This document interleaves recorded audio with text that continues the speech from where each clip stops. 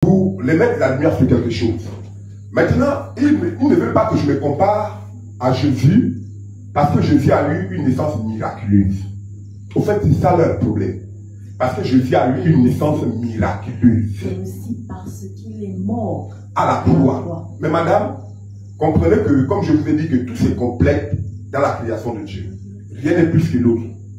Il y a la loi, il y a la grâce et il y a le jugement. Les trois sont ensemble. Madame, si Dieu a poussé le jugement comme la dernière œuvre dans le temps des nations, c'est parce que c'est une œuvre grande qui fait disparaître la séduction du diable sur la terre. La mort à la croix n'a jugé rien. La mort à la croix ne vous a même pas donné le salut, mais vous a permis à accéder au salut. Voilà pourquoi les apôtres sont morts avec l'espérance du salut. Mais c'est le lion qui restitue le salut. Ils sont simplement ignorants. C'est terrible. Mais c'est le lion qui restitue le salut.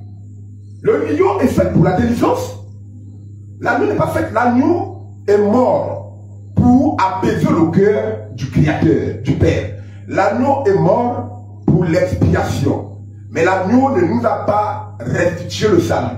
Voilà pourquoi les apôtres parlaient, même Paul parlait de l'espérance, de l'héritage qui nous est réservé dans le ciel. Paul parlait dans l'avenir.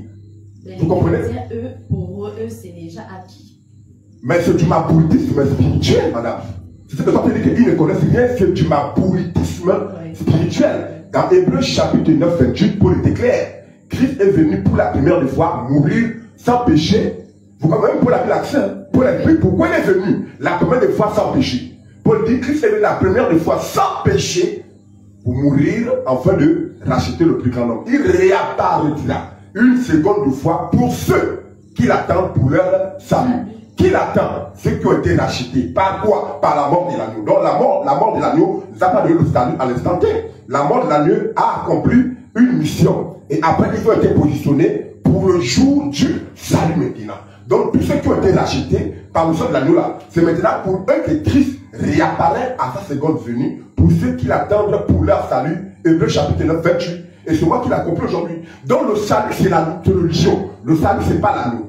Le salut là, c'est le lion. Pourquoi? Mais madame, c'est le lion qui détruit. Il détruit pourquoi? Pour dériver. Il détruit pour dériver. Donc le lion, c'est celui qui part au combat, pour dériver. Or, le salut, en définition, c'est simplement dit délivrance. Délivrance. Or, c'est le lion qui combat pour délivrer. Voilà pourquoi aujourd'hui, il y a quelqu'un qui a reçu le ministère de détruire pour rebâtir. Je suis venu détruire tout pour prendre les racheter de l'agneau et les introduire à la terre promise, la vie éternelle. Donc, ça ne sert à rien de dire que Jésus a accompli une œuvre grande. Ça, c'est parce qu'ils ne voient pas Jésus. Ils ne voient pas cela parce qu'ils oublient que les pères des pharisiens ont dit ça à Jésus. Es-tu plus grand que notre père Moïse? Ils ont vu que l'œuvre de Moïse, c'est-à-dire l'œuvre de la loi. Pourquoi les pharisiens cherchaient la loi? Parce que pour eux, la loi était la plus grande. Tu n'es pas plus grand que notre père Moïse. Aujourd'hui, pourquoi ils chérissent la grâce? Parce qu'ils voient que la grâce est une grande œuvre par rapport au jugement. Amen. C'est comme ça les fils du diable. Ils sont comme ça, madame.